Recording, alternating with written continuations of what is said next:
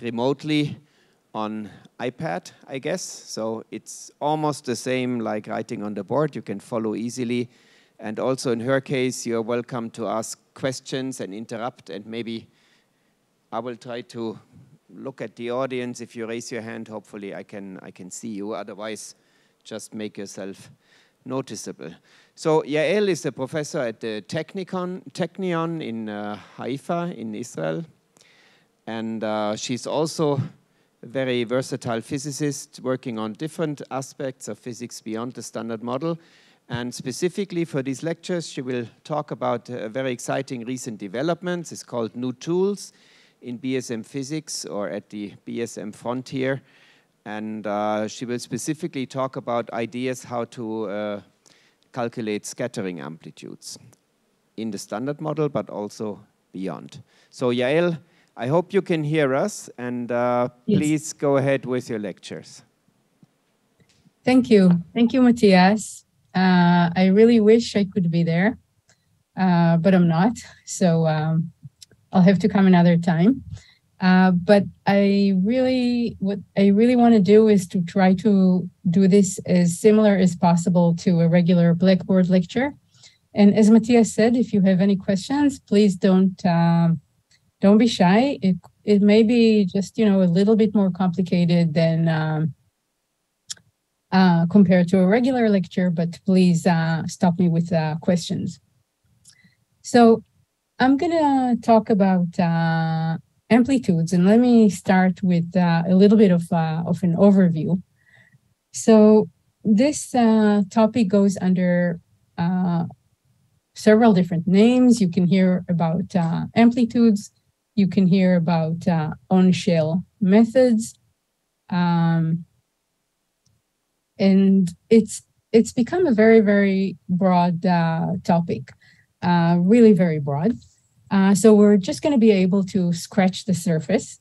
And what I'll try to do is I'll try to give you enough tools such that, and also to give you a taste of some developments related to BSM physics, such that if you want to really catch up and follow any of the directions, any of the different directions in this field, you can hopefully do that by the end of the lectures.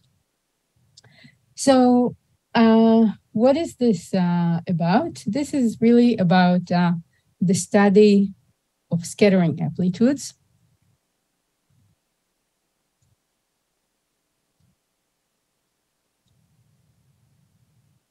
And there are many things that are covered by this. There's the study of the properties of the amplitudes, the structure of the amplitudes, methods for calculating them. And this can be either for the purpose of calculating the amplitude itself, or as a way of learning something about the theory.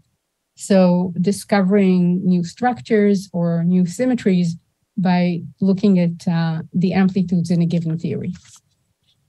So you can ask about, why amplitudes? What's the motivation for looking specifically at amplitudes? And I think, one way to think about this is to know that in some sense, if you think about this, almost all the physical observables around us, almost all the physical things we measure are somehow related to scattering.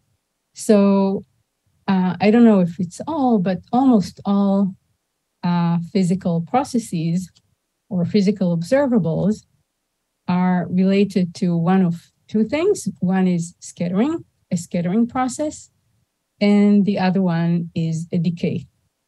So you can have, of course, particle decays. You can have in non-relativistic quantum mechanics transitions between states.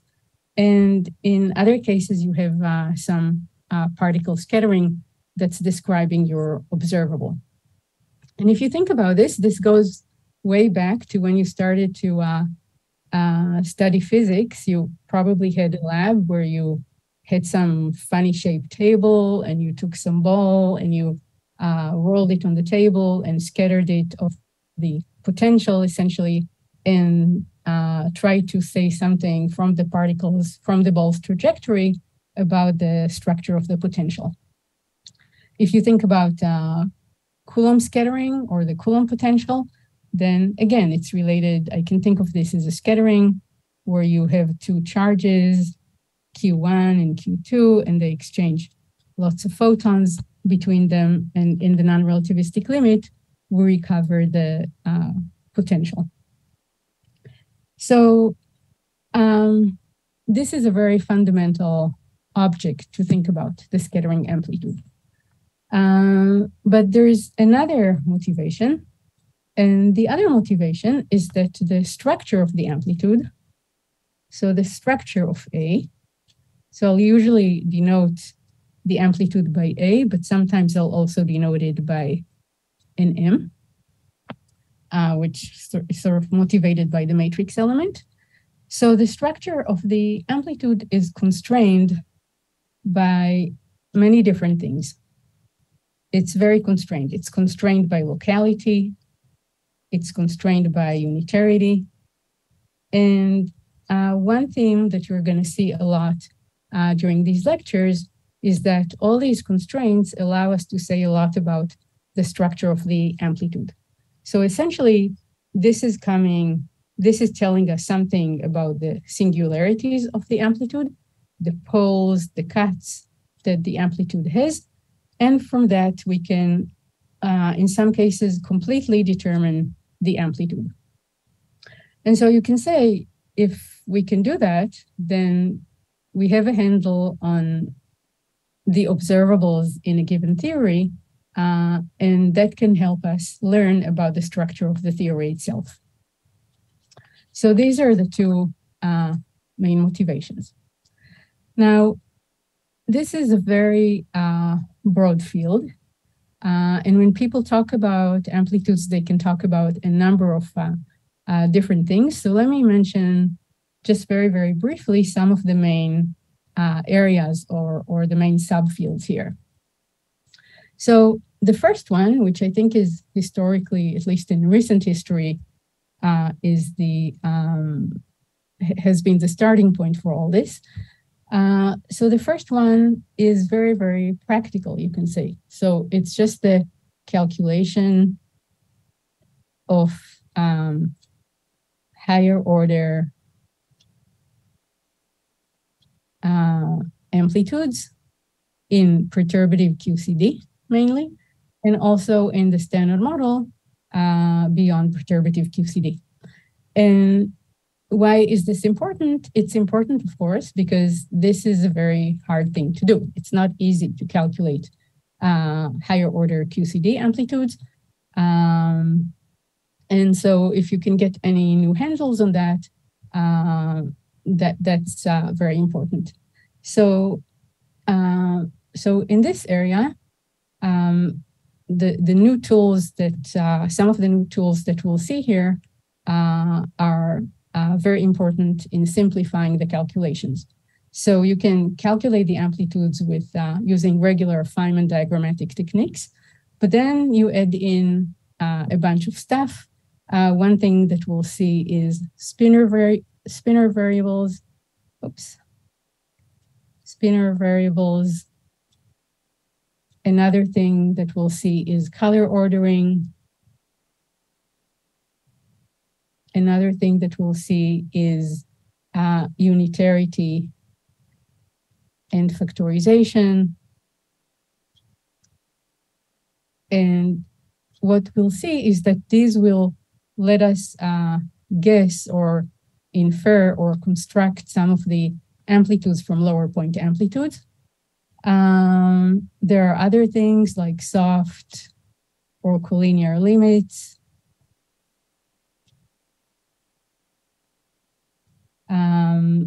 And finally, there's supersymmetric word identities. So all these things allow you to simplify greatly the calculation of higher order amplitudes.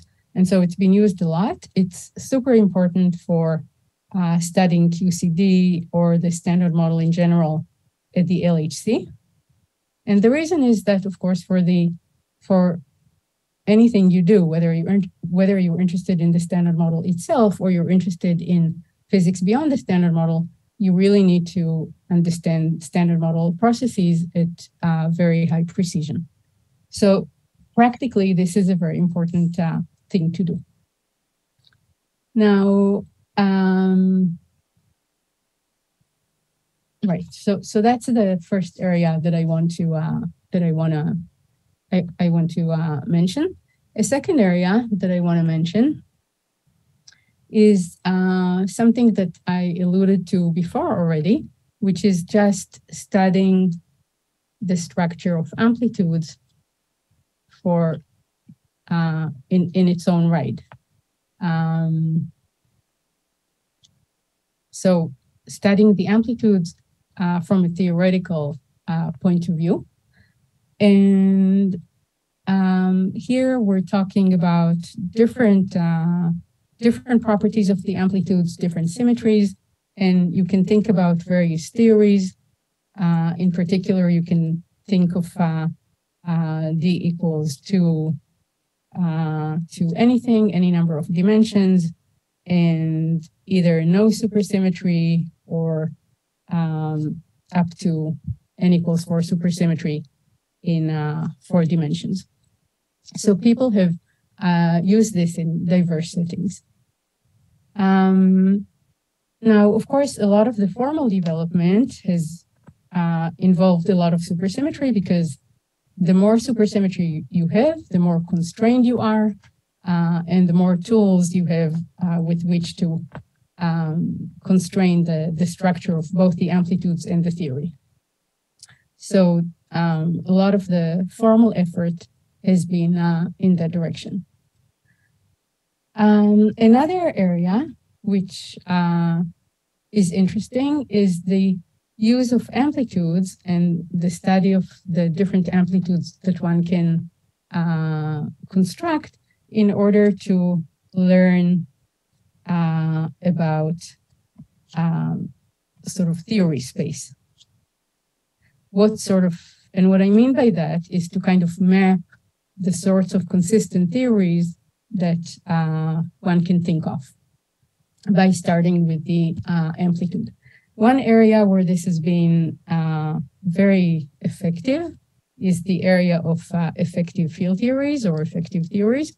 This is something that I'm gonna talk about a lot here. But this is not limited to effective field theories. For example, gravitational theories have been studied a lot using amplitudes, where again, the amplitudes have often let you say a lot about the theory compared to standard sort of Lagrangian approaches. Okay, and we're actually going to see an example of that, which is kind of a very pedestrian example, a very simple example. Throughout the lectures, we're going to see that we can sort of rediscover gauge theories in this way. So one thing that we're going to see is that by looking at amplitudes, by requiring that they have consistent properties, we can relearn many of the things that you saw in quantum field theory about gauge theories. So that's going to be our simple example of how you learn about theories from amplitudes. Now, essentially, the thing that we're relying on here is what's called a bootstrap. And I'll return to that in a second. So what you mean by the bootstrap is that you learn about amplitudes from amplitudes without referring to Lagrangians. You start from the basic building blocks, the 3-point amplitudes, and from those, using the different properties of amplitudes, you construct 4-point and higher point and higher order amplitudes. Okay, so there's, of course, people have looked at both massless and massive amplitudes. This area is the more mature, and this area you can say is maturing. And a lot of what I want to emphasize in these lectures is actually these massive theories. Okay, and this is, again, one area where you can ask questions about massive theories and try to address them using amplitudes. For example, what sort of massive gravity theories can you have? These questions saw a lot of progress through amplitudes. And one thing that we're going to see here is rediscover some properties of the Higgs mechanism via amplitudes too. Another area where you can learn about the theory from amplitudes is something that goes under the name of the double copy. And the most famous incarnation of that is the fact that if you look at the relation between gravity amplitudes and gauge theory amplitudes, then roughly speaking, the gravity amplitude is equal to the gauge amplitude squared. So for example, you look at an n graviton amplitude and it has the structure of the square of an n gluon amplitude. And that's something that raises the question of what's the deep theory reason for this relation. So that's another example of, trying to learn about theories from amplitudes. Finally, a fourth application or fourth area that I want to mention, which we're not going to have time to talk about here, is applications to GR. This is something that's growing very fast. It's a very, very active area right now. So as you know, there's a lot of stuff that one wants to learn about in spirals, about black hole mergers that are relevant for understanding LIGO data. And to calculate these using traditional methods is very, very hard. Essentially, it's a very heavy problem numerically. And so amplitude methods or on-shell methods have really pretty amazingly, I think, people have shown recently that they can get to the state of the art with what people have done with numerical relativity before, and even beyond that, where essentially what you're doing there is you're calculating the classical problem. You're looking at classical scattering, but you're deriving that by starting with amplitudes. So again, this is of practical importance for LIGO and future experiments, and it's a very fast-moving and interesting field. Okay, so I think even by hearing just about these few examples, I think there is a pattern that one can start to see, which is that where are these things very, very useful? Where are these methods very powerful? They're powerful in replacing traditional methods for calculating QCD or other gauge theory amplitudes, and also GR, gravity amplitudes. And so it kind of tells you already that the place where these methods are efficient are the places where you have a lot of gauge symmetry or gauge redundancy. And that's not very surprising. If you think about it, then what's the problem with gauge theory or gravity? The problem is that we have a Lagrangian. We do everything in a Lagrangian framework. The Lagrangian is manifestly Lorentz invariant. We want to keep Lorentz symmetry manifest throughout the process. So if we want to describe a spin 1 particle, the way we describe that is in terms of a vector field, right? A vector field that has 4 degrees of freedom or 4 entries, whereas the physical particle has only 2 degrees of freedom. So here I'm talking, of course, about massless things. So a photon has 2 degrees of freedom, but we represent it in terms of a 4 vector, which is 4 entries. And so you're carrying a lot of baggage, a lot of gauge redundancy when you're working in terms of the field and not in terms of the particle. So it's not surprising that if you concentrate on the amplitude instead of the Lagrangian, you're just looking at the physical degrees of freedom. And so the problem simplifies considerably. So that's kind of the deep reason why these methods are so powerful.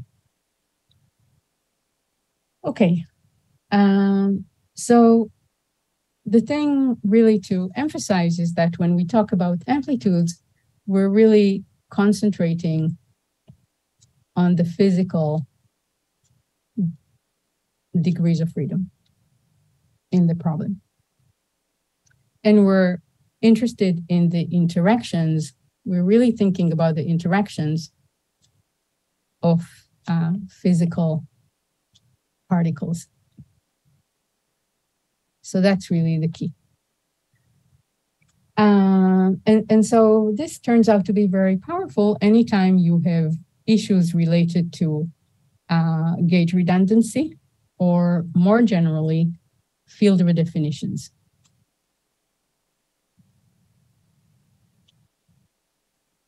If you're working in terms of Lagrangians and fields, in many cases, you can redefine your fields in many different ways as long as your kinetic term is still canonical, and the physics should be the same. So when you work with amplitudes, you never deal with this issue of field redefinitions. You're just really zeroing in on the physical particles. So this is also the reason why, as we'll see, when you talk about effective theories, where field redefinitions are a big obstacle that you have to overcome right away, these methods are so powerful. Okay. And again, one thing that I already said, one theme that we'll see here is that if this is really all you're asking about, in other words, what are the interactions of physical particles, this is going to lead us to rediscover many of the aspects of gauge theories that you're familiar with. Okay. Very good. So I think that's roughly what I wanted to say in terms of like the broad picture of the field. Okay, so, and I told you already that when we look at the interactions of massless fields, we'll rediscover many things that you know about gauge theory. You can also ask the question about massive fields. What are we gonna discover when we talk about massive fields? So this is gonna be another thing that I wanna highlight in these lectures. And one thing that we can do in this way is to think about the Higgs mechanism. So we're really going to be interested in massive fields and not just massless ones. And why is that? So the first reason why we're interested in m not equal to 0 is that we're physicists, and this is the real world, right? So in the real world, we don't just have photons and gluons, we have W's and Z's, and we have massive fermions, and we have the Higgs, and so we want to understand masses. So that's the most important reason. The other reason is that one of the fundamental problems that we are dealing with at this point is the origin of mass. So you're we already heard about this from Chaba. Chaba is going to talk a lot about naturalness, but let me, because it's such a fundamental thing and because it's related to what we're going to talk about, I'm going to steal a little bit of his naturalness story and devote some time to talk about that. And I think it's okay because it's sufficiently important, and any two people are not going to say exactly the same thing about it. So let me pause a little bit and talk about that. So really, one of the big questions that we have to answer is the origin of electroweak symmetry breaking.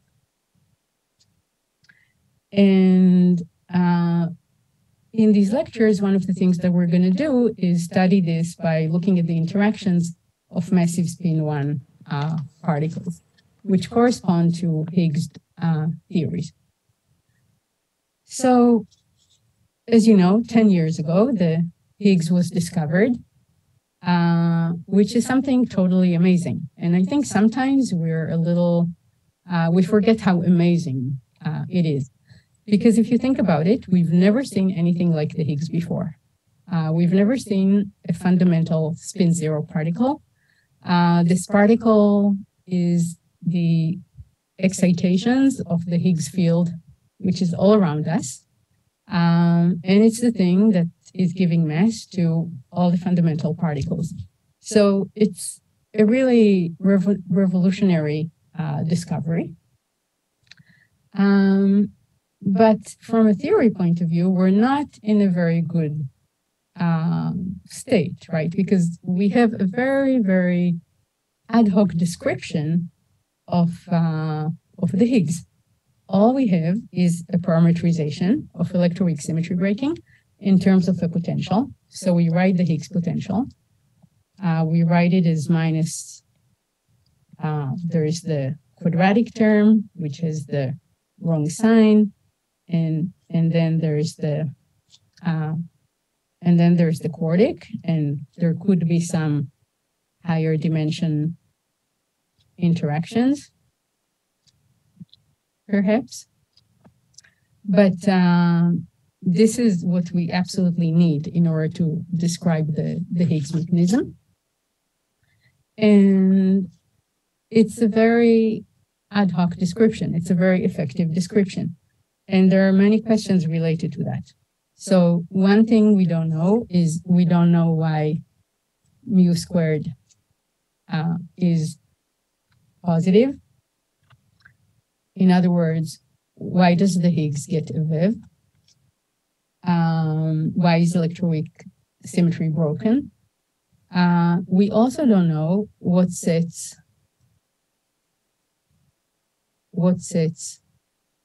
the scale mu. We don't know why this is about 100 GeV. We don't have any understanding of that. And finally, we don't know what keeps mu at this scale once we include radiative corrections. So what protects it against radiative corrections?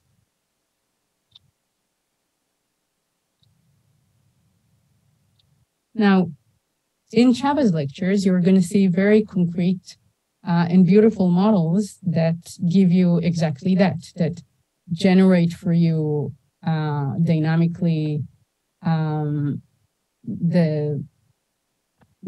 mu squared of the right sign and lead to symmetry breaking that can give you a scale which is much smaller than the Planck scale. And that can protect this mass scale against radiative corrections. But at this point, we really don't know any of the answers to this question. And so it's a problem that that we should think about in all using all the means that we have. And of course, these are all very, especially the last one of these, what protects the electroweak scale against radiative corrections is a very subtle question. It involves lots of assumptions. It involves an assumption about the cutoff of the theory and the fact that there's some new physics and so on and so forth. But even simpler things like, why does it break the symmetry at all, and what hits the scale are things that we don't understand. So fortunately for us, though, we have the LHC. And the LHC is an amazing machine. It's an amazing machine because you have literally millions of measurements that you can make.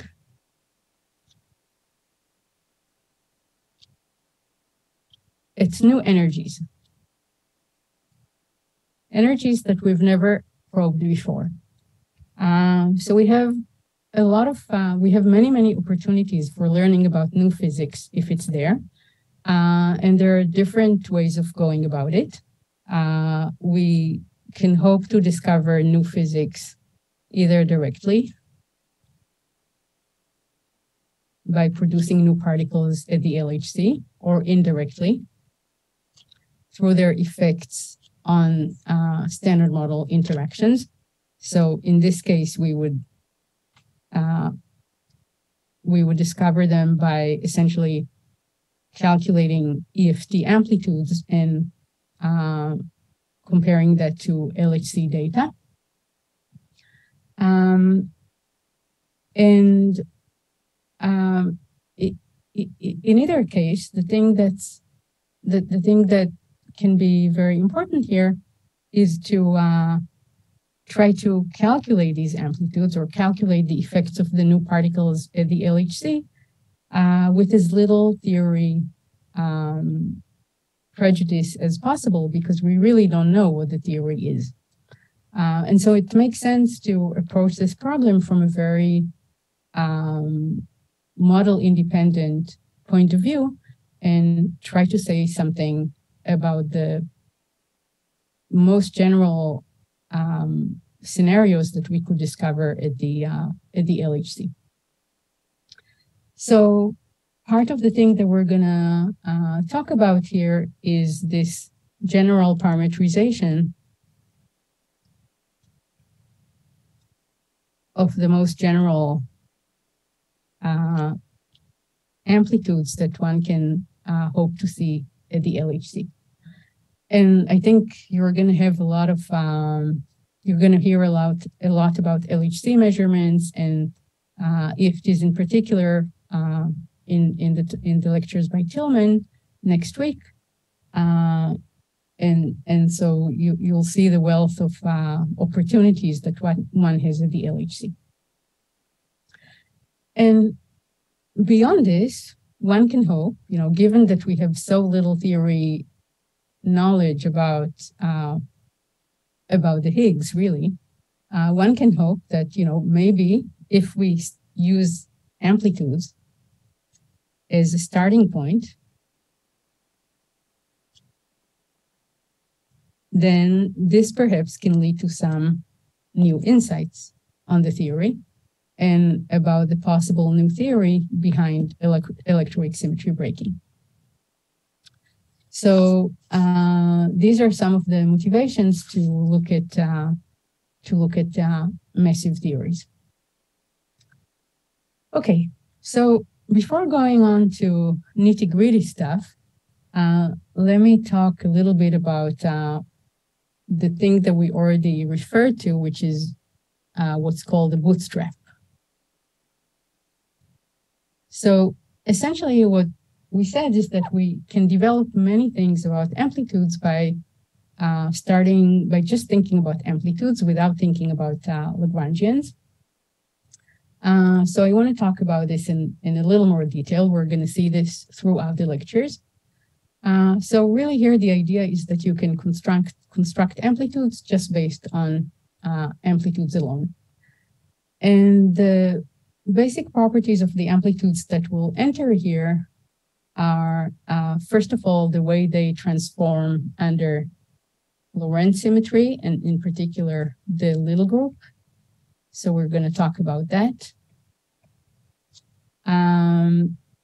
Then there's also global symmetries, other global symmetries, if such global symmetries exist. Then there's also factorization and unitarity. So all of these things together will allow us to, first of all, determine 3-point amplitudes. And then from that, so these are going to be the basic building blocks. And then from this, we can determine higher point amplitudes. Oops. Okay. So let me tell you a little bit about the plan for the lectures. So this is the plan. So we're first of all going to start with some basics, just to remind you some basics of amplitudes. Then we're going to talk about spinor variables. I'm going to start with m equals 0 and then talk about massive particles. Then we're going to talk about massless amplitudes at tree level, and mention all these tools that I described before. And we're also going to see from this how gauge theories emerge. And then we're going to move to loop amplitudes, and in particular talk about generalized unitarity.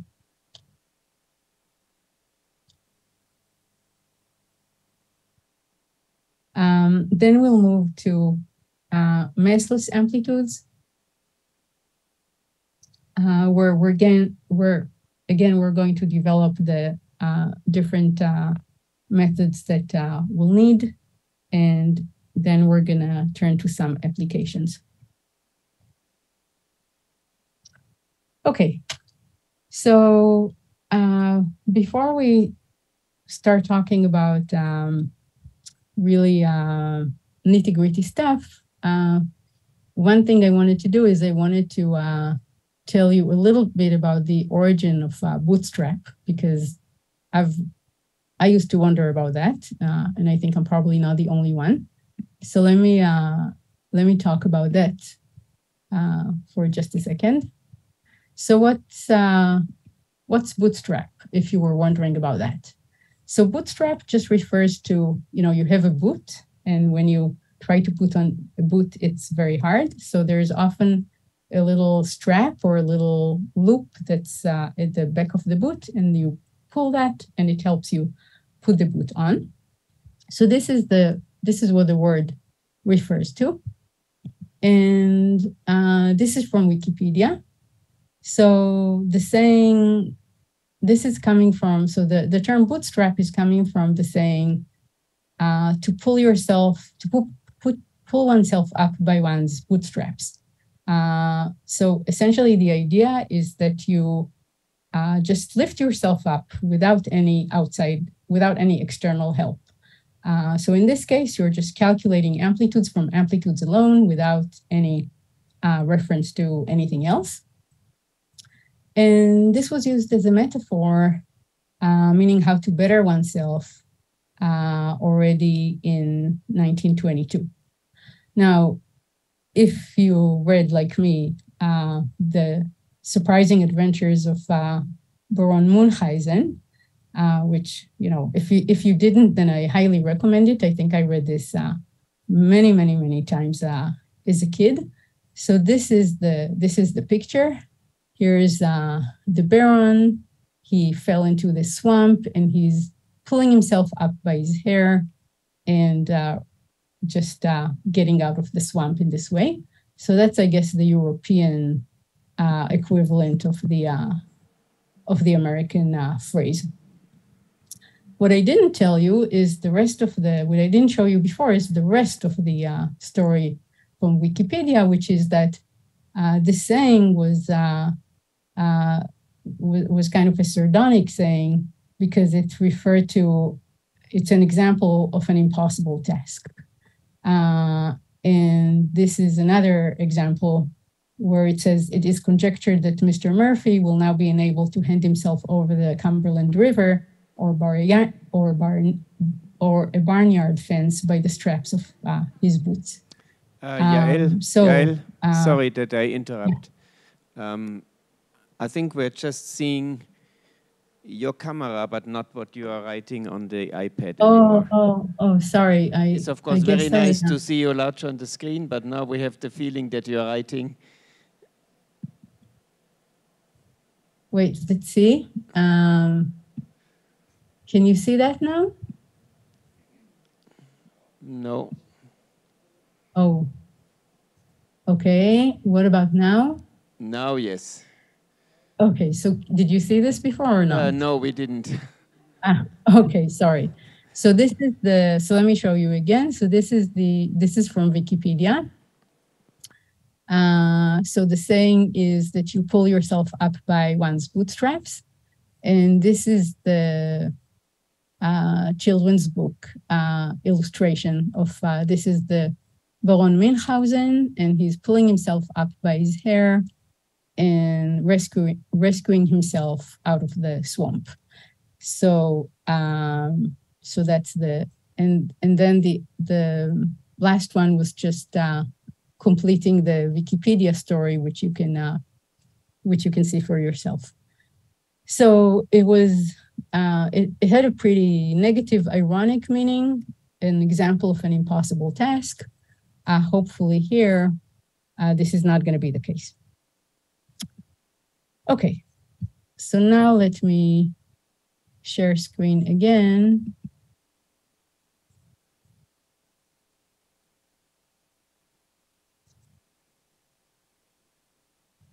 Okay, and go back here. So you can see my notepad, right? Okay, very good. So I just told you very general stuff, but if there are any questions, then I'm happy to take them. Any questions? Yes. Wait, I'll come to you. So right now you were focusing mostly on the gauge theories, and you were saying how the gauge redundancy can be avoided with Bootstrap. But I was wondering if you have something like Rarita-Schwinger, where you have redundancy from the Lorentz representation. Can you do something similar? If you have something like what? If you have something like Rarita-Schwinger or like spin 3/2, spin 2, whatever, and you have redundancy in the Lorentz representation instead of the gauge representation. Right. So so a lot of what I said about the gauge theories also refers to gravity. And there is a lot of stuff. There's a huge literature on massive gravity theories using amplitudes. So I don't know, I mean, personally, I don't know anything specifically about Rarita-Schwinger, but higher spins were certainly studied using amplitudes. You know, whether it's essentially different theories involving higher spins and interactions with gravitons. Okay, thank you. Any other question now? No? Yes, please. I'm just curious, with amplitude methods, are we able to see properties of the dynamics, for example, in the Higgs sector, the order of the transition and so on? No, not in anything that I'm aware of.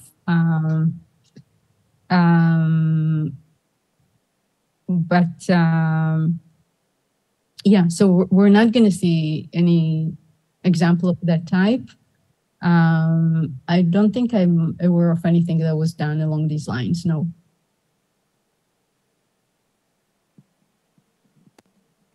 More questions? No, then we can continue with the lecture, and if there are hands, we will let you know, Yael. Okay, thank you. Good. Okay, so now let's get to business. So let me first of all talk about my conventions, which is very important.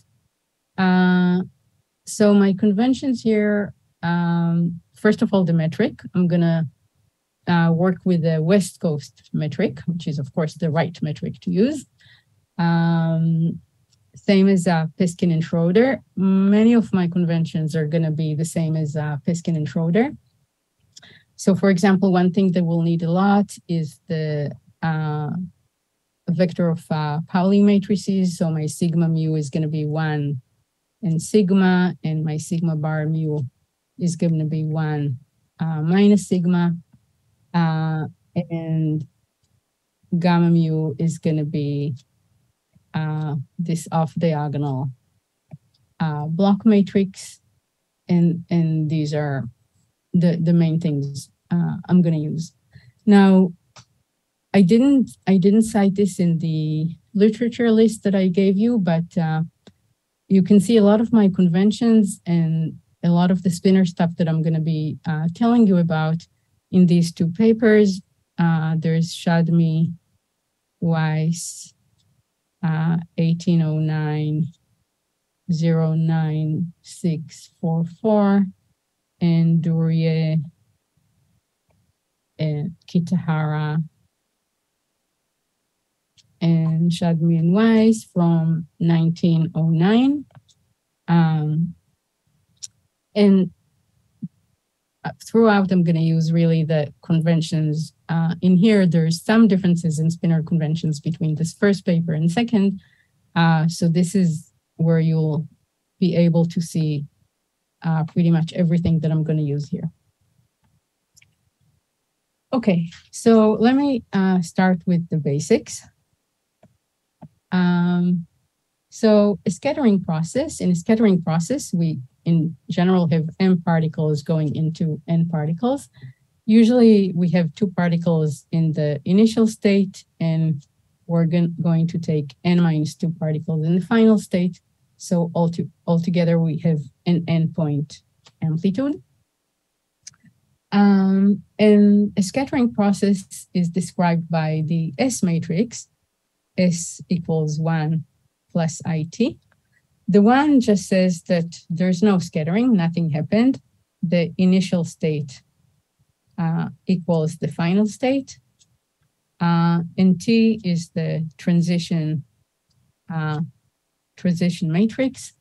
And the amplitude is the matrix element of T. So this is our operator. The amplitude is just the matrix element of this T here. Concretely, if we have a final state with P1 to PF momenta, then IT between this and P1, P2 is equal, or let me change notation to K1, K2 here. This is equal to 2 pi to the 4th delta 4 of sum Pi minus K1 minus K2 times IA of K1, K2 to the set of momenta PF. And very often I'll denote that also by M instead of A. Okay. From A, we calculate the cross-section. From the amplitude, we calculate the cross-section.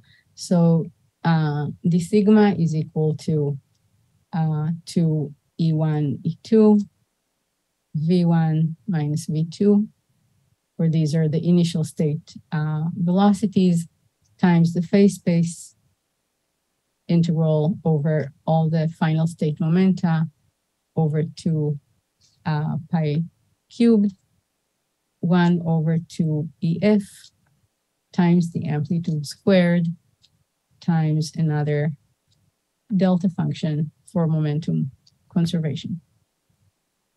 One thing that we'll use a lot is the fact that the S matrix is unitary. So S dagger S equals 1. This gives us the optical theorem. The fact that if we use the fact that S equals 1 plus IT, then the imaginary part of T is equal to 1/2 T dagger T. So this is going to come up a lot in what we do. And in terms of the amplitude, it means that the imaginary part of A is related to the square of the amplitude. Okay.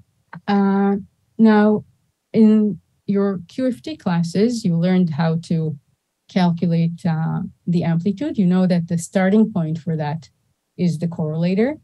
So if you're interested in calculating some endpoint particle, the thing that you start from is the correlator, where you have, let's say for a scalar theory, let's talk about a scalar theory first. So we have the time-ordered product of phi x1 to phi xn, and omega is the ground state of our interacting theory. So this is the thing that we know how to calculate. And when we're interested in the scattering amplitude, the thing that we want to do is we want to look for the multi-particle pole in this correlator, and essentially for any one of the external particle, look for the pole corresponding to that. And then the residue of that is related to the amplitude. So essentially this thing in momentum space has a term which goes like p squared minus m squared for each one of the external particles.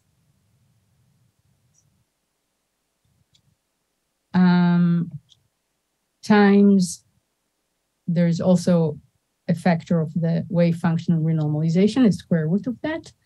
And up to this wave function renormalizations, the residue of this multi-particle pole is the amplitude of interest. So this is the amplitude that we're interested in.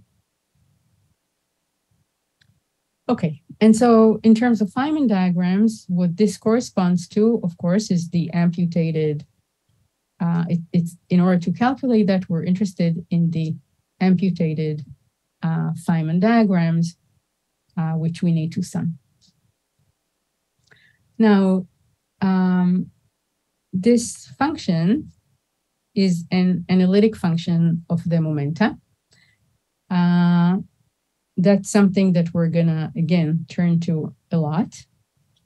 So it's an analytic function of the PIs. And when we talk about an analytic function, you already know that we're gonna talk about complex momenta. So in a lot of this, we're gonna take the momenta to be completely complex.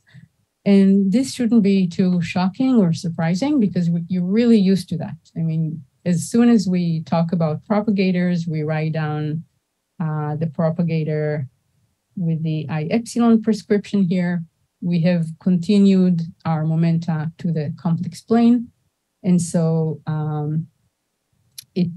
it's not a big, it's not too revolutionary to say that we're gonna consider complex momenta when we talk about amplitudes. Now, so far, I just talked about scalar amplitudes, but let's talk some more about non-zero spin. So for non-zero spin, there's something else which we need to do because we now need to specify the spin information. And essentially, in order to describe a particle, I really need to give you two directions. I need to give you the direction of its momentum. So that's the direction p hat. But I also need to give you the spin axis. So I need to tell you what's the direction along which I'm going to quantize the spin.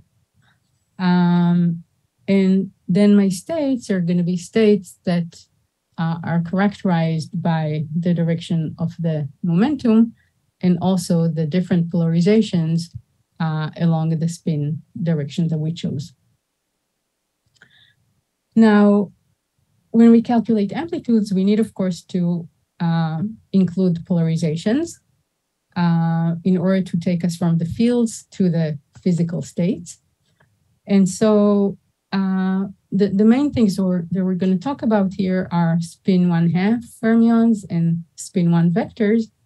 And so I'm sure you've all seen this, but let me say this just so we're all on the same page. So these polarizations, whether for fermions or for vectors, carry the spin information about the particle. And for fermions, if I have some amplitude with an external fermion leg of momentum P, then you know that if I have a fermion, then if it's incoming, I should include some spinner USP. This is if it's incoming. If it's outgoing, I should include U bar S of P. This is for outgoing. And similarly for anti-fermions, we have VSP for outgoing and V bar SP for incoming. Similarly for vectors, we also need to include polarizations. For a vector of momentum P, we need to include some polarization vector epsilon I of P, where if we're talking about massless particles, we have two polarization states. Sorry, this I equals 1 or 2. And for massive ones, we have 3 polarizations. Okay, now let's talk about each one of these in turn, because we're going to introduce some new variables to describe them. So first of all, let's talk about fermion polarizations. Specifically, let me just look at U of P.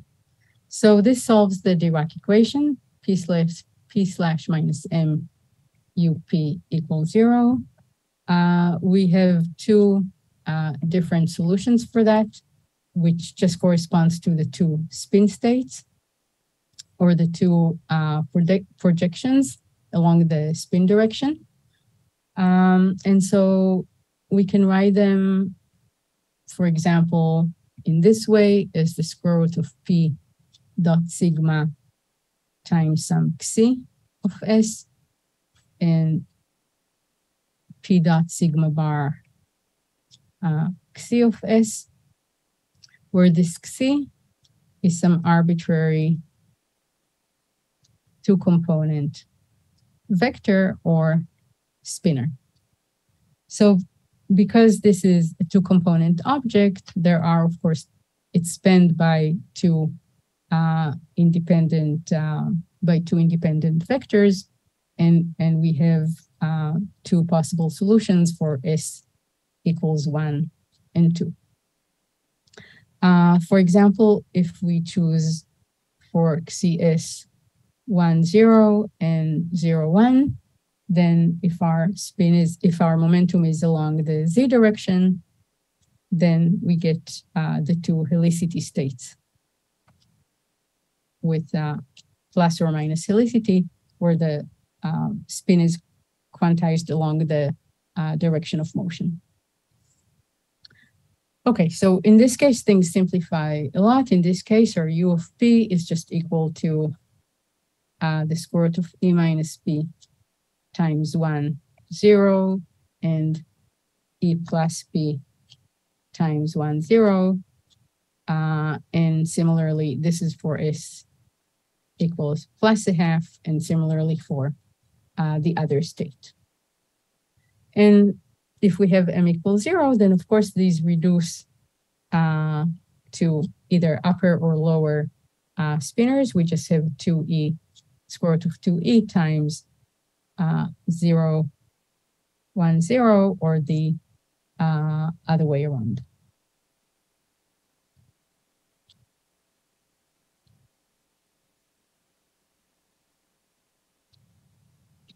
Okay.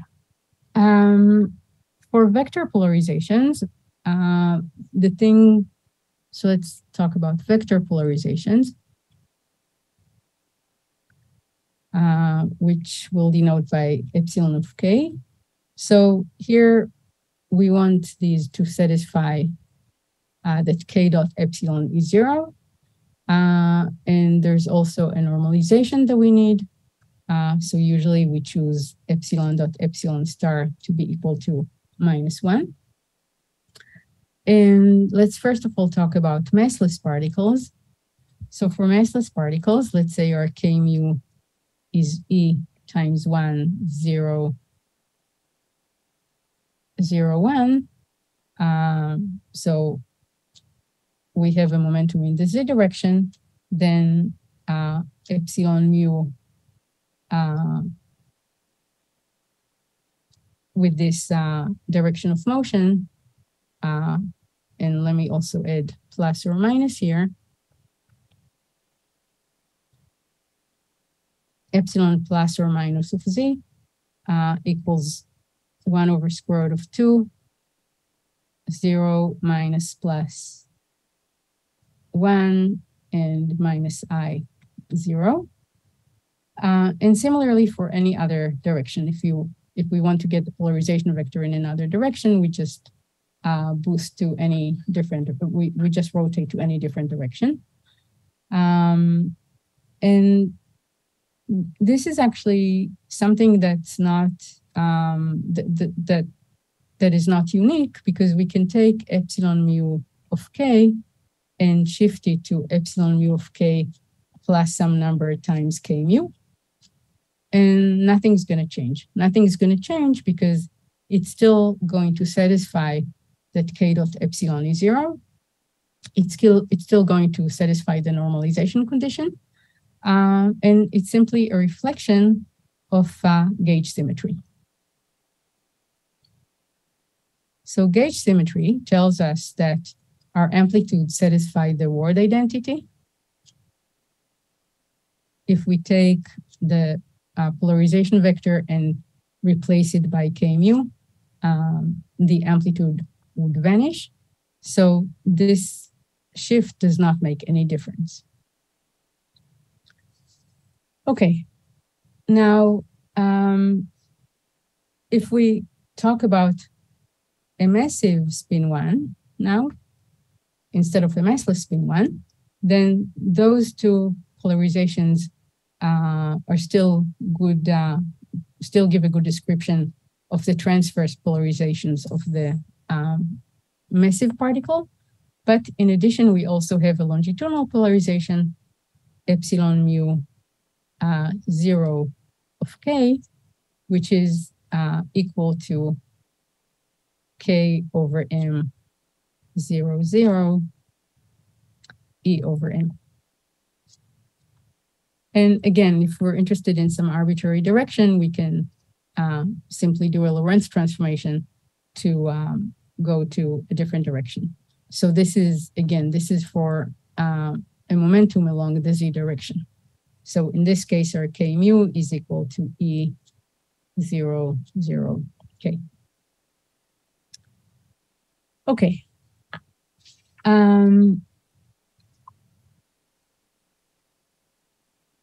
Okay, so this is what I wanted to remind you about polarization vectors. And let's also talk a little bit about the Lorentz group.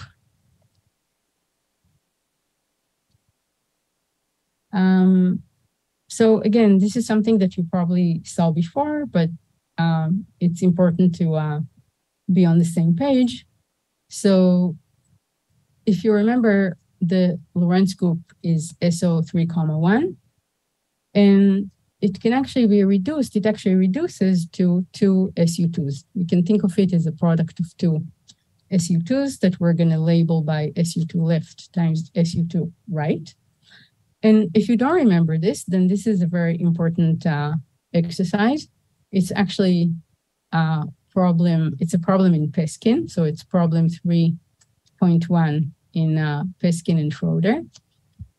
So if you don't remember this, just do this exercise. So the point is that if you look at the Lorentz algebra is given by J mu nu J rho sigma.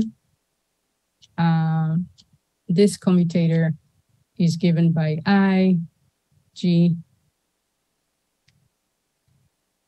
nu rho J mu sigma minus permutations, plus or minus permutations that I'm not going to write down.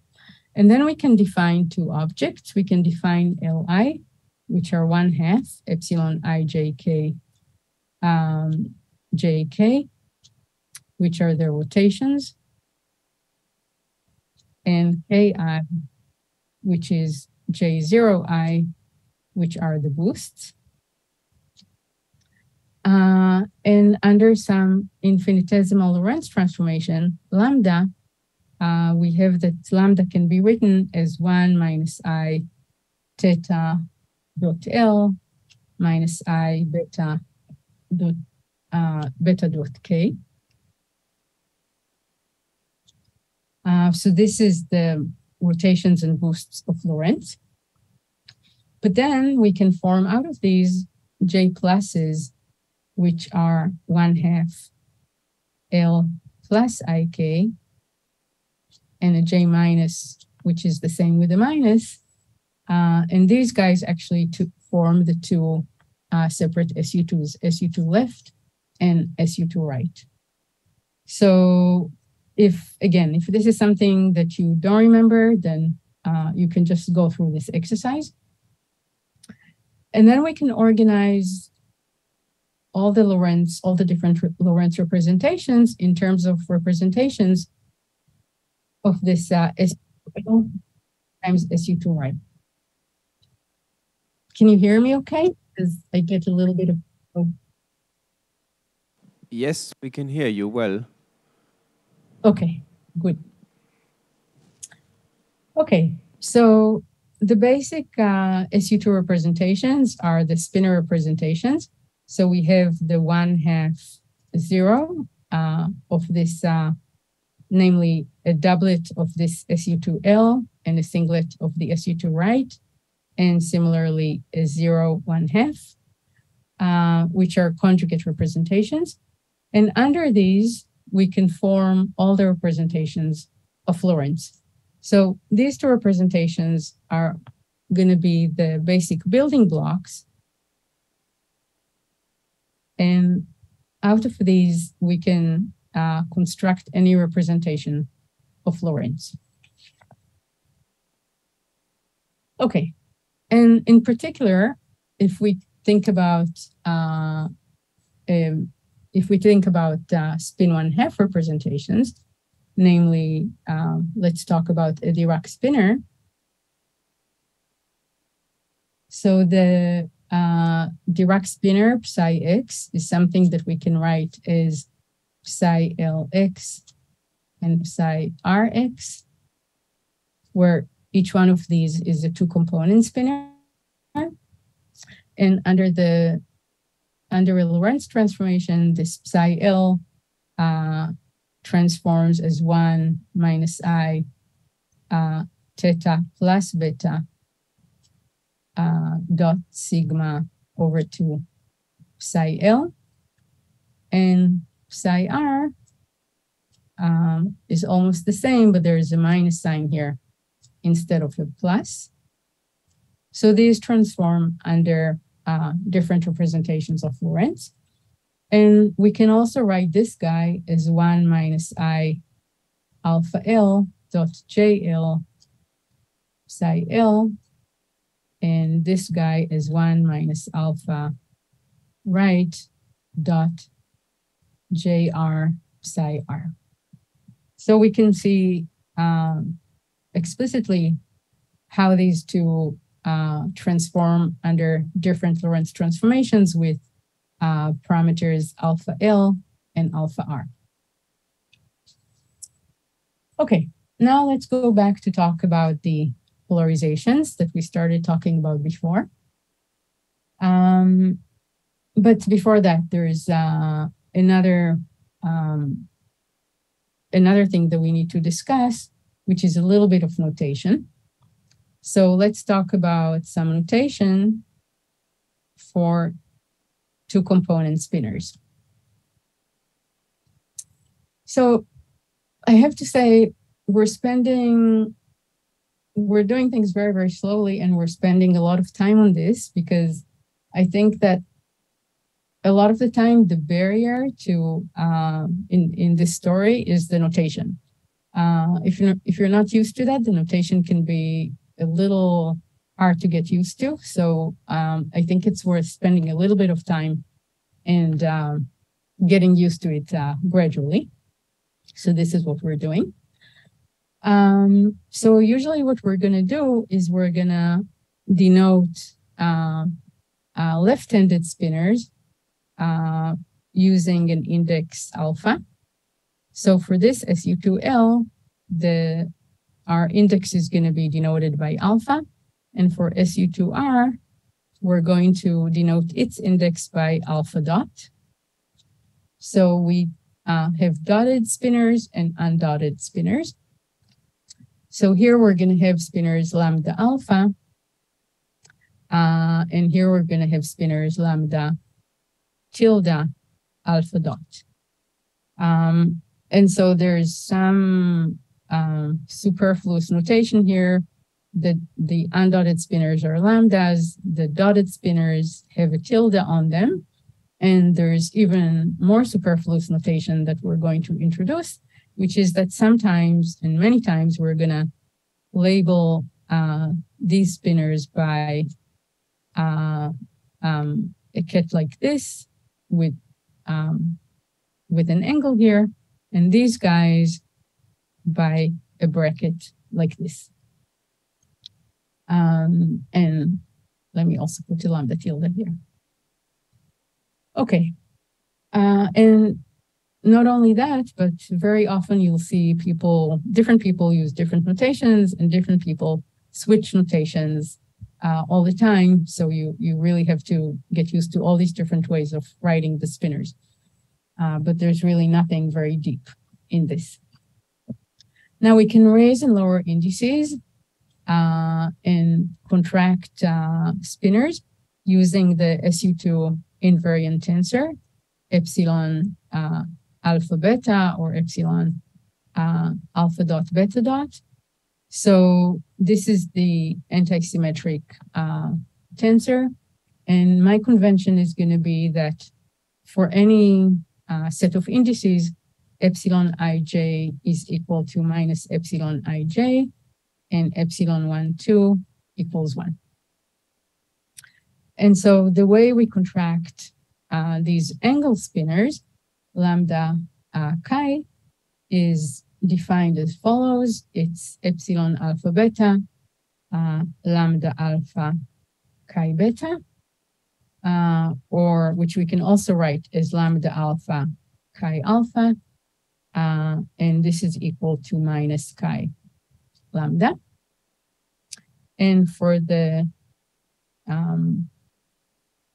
dotted spinors or tilted spinors, we have epsilon alpha dot beta dot, lambda tilde alpha dot, chi tilde beta dot, which is lambda tilde alpha dot, chi alpha dot, which is equal to minus chi lambda. Okay, so here we contract spinors like this, and here we contract spinors like this. That's the thing that you should try to remember. Okay. Okay, now When we're interested in scattering amplitudes, our amplitude depends on a bunch of things. It's a function, of course, of the couplings. And it's a function, of course, of the momenta. And it's a function of the polarizations. If we have particles with non-zero spins. And as with anything of any importance, there are, of course, many different ways to represent it. So, you know, usually you're used to representing it in terms of simply momenta and polarizations, that is, U's, epsilons, and so on and so forth. Here we're going to write everything in terms of two-component spinors, exactly the ones I introduced just now. And there are other ways to write the amplitudes. There are, for example, things called twistors and momentum twistors. And each one of these ways of writing things or writing the amplitude makes different things simpler or more manifest.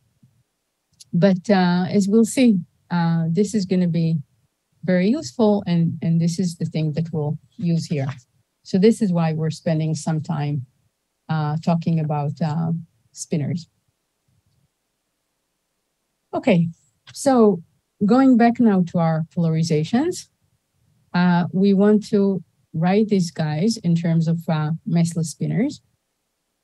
So let's first of all talk about the polarizations of spin 1/2 fermions. And let's first of all start by talking about massless ones.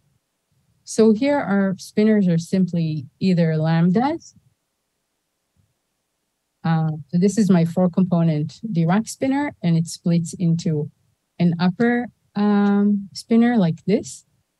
And sometimes, as I said, I'm going to represent this guy in terms of a ket like this, and it's usually labeled as P.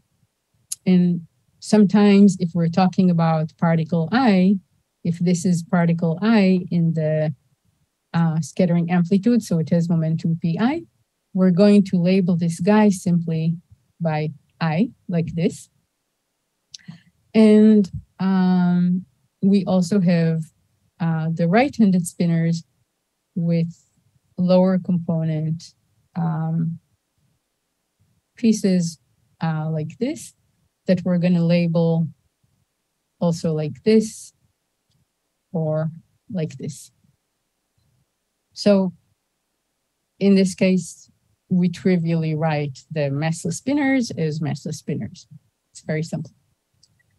Then another thing that we need is we need momenta. That's, of course, any amplitude will depend on that. So momenta are 4 vectors.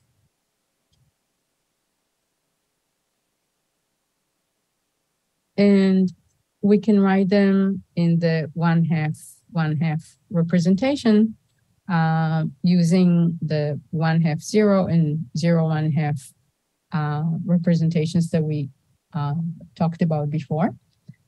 And to see this, it's easy to just replace P by P mu gamma mu. So then we have a matrix that we can write in block form like this. We have P mu sigma mu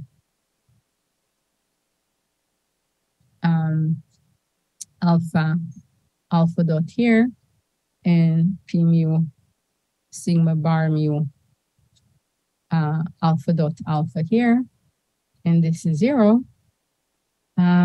And we can calculate the determinant of that. Let's first of all, or actually before we do that, let me also write it explicitly. So let's write, for example, this block, P mu sigma mu. This guy is equal to P0 plus P3, P1 minus IP2, P1 plus IP2, P0 minus P3. And so if your mass is 0, if you have 0 mass and you calculate this determinant, then the determinant of this P mu sigma mu is 0. We can write this thing as, or this thing here is P alpha dot. These are the free indices on that. So for a massless momentum, if we have m equals 0, the determinant of P alpha dot is 0, and therefore we can write it in terms of two component spinors. So we can write P alpha dot is the direct product of some lambda alpha and lambda tilde alpha dot, which we can also denote as P.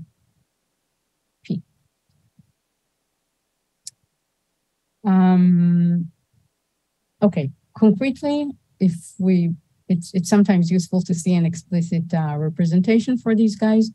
So concretely, it's just given by lambda alpha of P. I can write as some Xi divided by P0 minus P3 times P0 minus 3 minus P1 minus IP2, and lambda alpha dot P is equal to Xi to the minus 1 over the same normalization.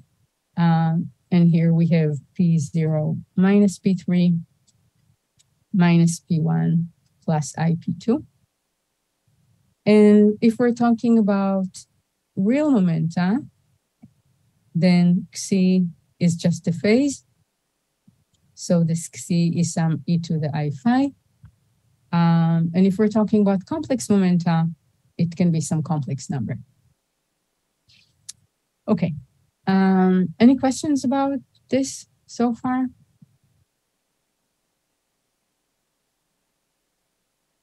Okay. I guess it's a lot of notations, but we have to go through them.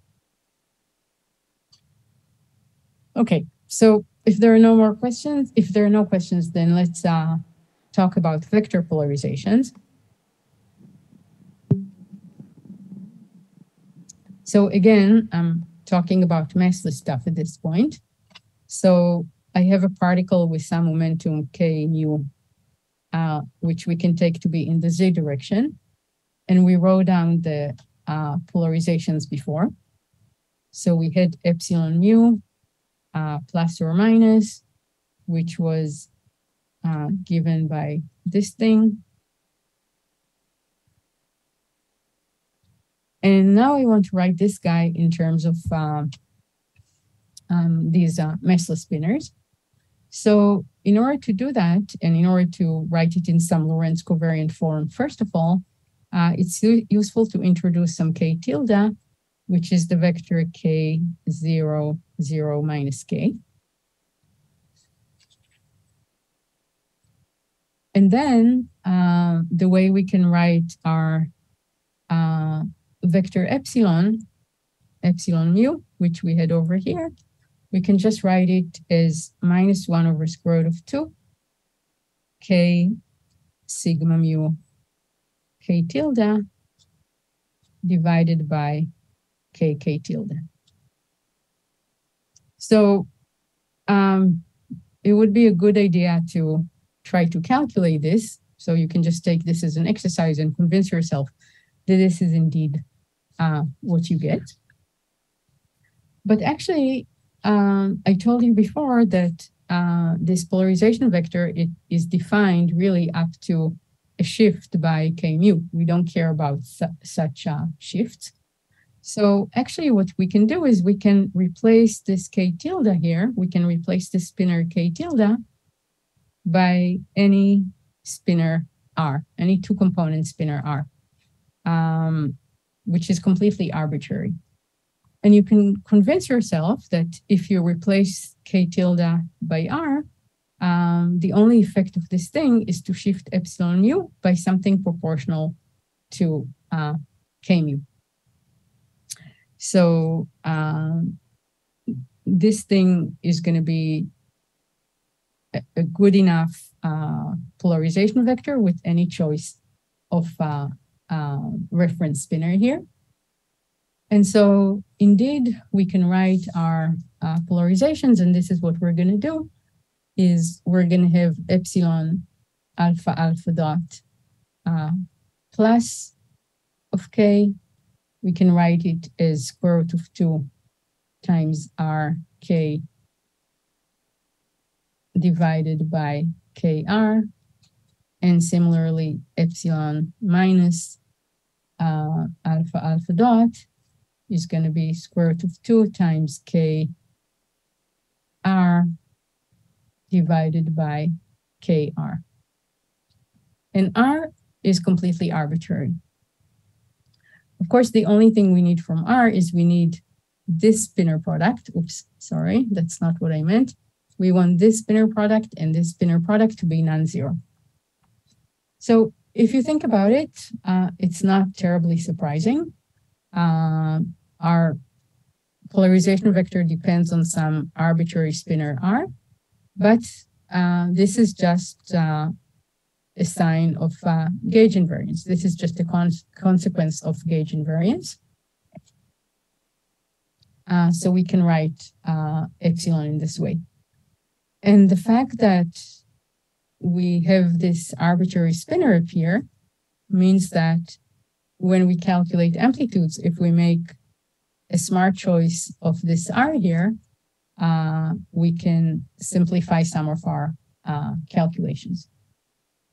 Okay, so at this point, what we have is an amplitude that, as we said, depends on couplings, momenta, and polarizations. And at this point, we're just, we only talked about m equals 0 particles, but in this case, we saw that both the momenta and the polarizations, we can write in terms of these massless spinors, P and P angle and P square. So everything, all the entire amplitude is going to be given in terms of spinor products. So it's going to involve things of the sort ij or ij, in addition to the Mandelstam invariants Sij, which are pi plus pj squared. And this is very nice because it means that all our amplitudes, independently of the particle content, are going to be written in the same form. And it has other advantages that are even more profound, but that's something that we'll see later. So, okay, I think I finished all the notations for the meshless amplitudes.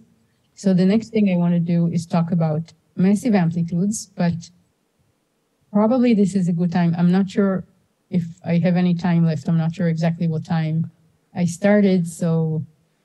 In principle, I think the time is about up now, but we could ask for questions maybe at this point, if that is okay with you, Yael? Mm-hmm. Okay. So are there any more questions? It's a lot of notation, of course. I think in the exercise class tomorrow afternoon, maybe we go over some of this material again.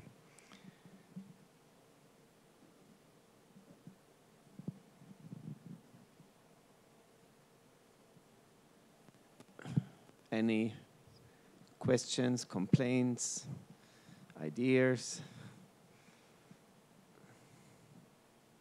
Yes, please. Professor Yael, can you please, Professor Yael, please can you repeat the explanation or the idea of the notation, not the bra, but the other notation, the right line and the square parentheses? Can you repeat, please, to explain the notation, the idea of ket and the other for spinors, please? Sorry, I couldn't. I think the question was, Yael, couldn't to explain again the difference between the cat spinners and the rectangular bracket spinners. Yeah, okay, good.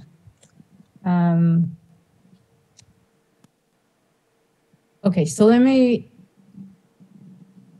so the two sorts of spinners, they're both two-component spinners. Both of them, so you know that when we talk about SU2, the fundamental representation of SU2 is the two-dimensional representation or the doublet representation. And the fundamental objects there are two-component things, right? You can think of them as two-component vectors or two states. And when we talk about fermions, we usually talk about spinners.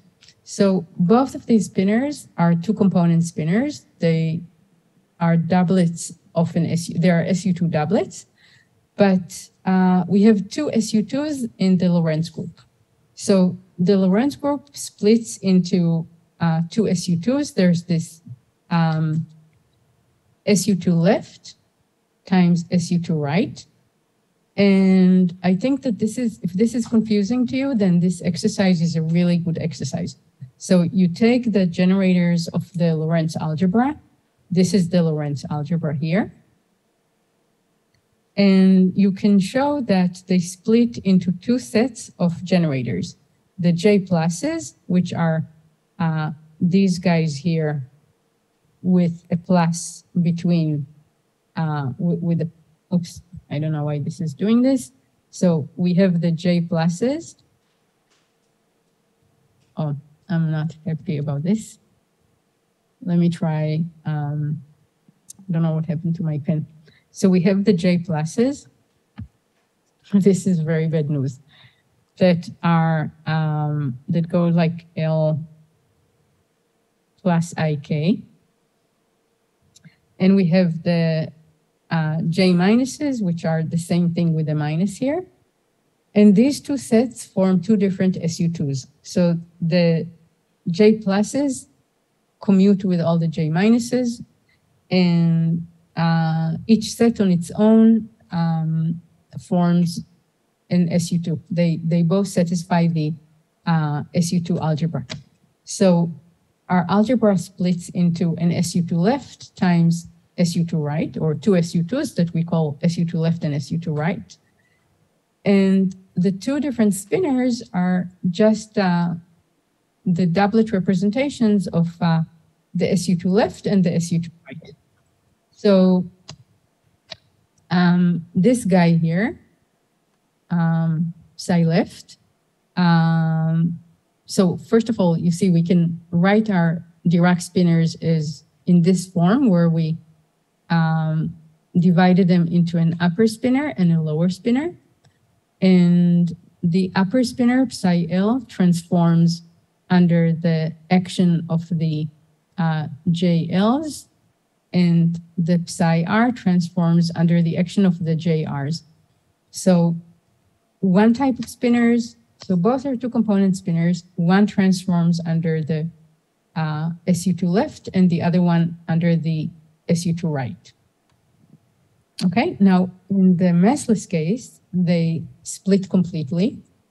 Each one of these, sometimes we talk about, we refer to this as chirality. These have left chirality, the psi Ls have left chirality or positive chirality, and the psi Rs have negative chirality. In the massless case, these two spinners don't talk to each other. They're completely decoupled, the left and the right. And if you look at the Dirac equation in the massive case, which we're going to do next time, the mass term couples them. In the massless case, one of them corresponds to positive helicity, the other one corresponds to negative helicity, and helicity is a good quantum number. So that's the physical meaning of these two spinners. Okay. I don't know if that answers the question, or you have... It did, I think, for now. Yeah. Okay, I see a lot of exhausted students. I don't see more questions. So let's thank Yael again for this beautiful lecture. And we have lunch break now until 3:15, right? 3:15 is the cosmology lecture. And do you want to say something practical where it's in the yeah, you have information, right?